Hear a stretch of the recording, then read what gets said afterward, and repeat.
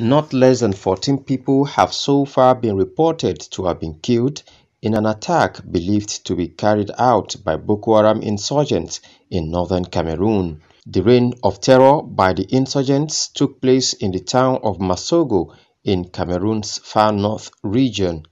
The group in recent days have staged several attacks in the same region despite the government's claims of success against them. A suicide bomber who hid among the fleeing civilians is reported to have detonated explosives, killing 11 people on the spot before gunmen shot dead 3 others and injured many.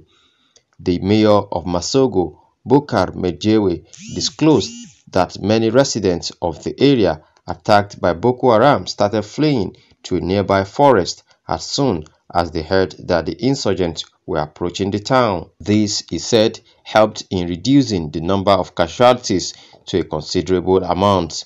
Based in Nigeria, near the Cameroonian border, Boko Haram terrorists regularly attack civilians and military posts in northern Cameroon. Boko Haram launched a bloody insurgency in 2009 in northeastern Nigeria, but later spread its atrocities to neighboring Niger, Chad, and Cameroon, prompting a military response. According to the United Nations Office for the Coordination of Humanitarian Affairs, more than 30,000 people have been killed and nearly 3 million displaced in a decade of Boko Haram's terrorist activities in Nigeria.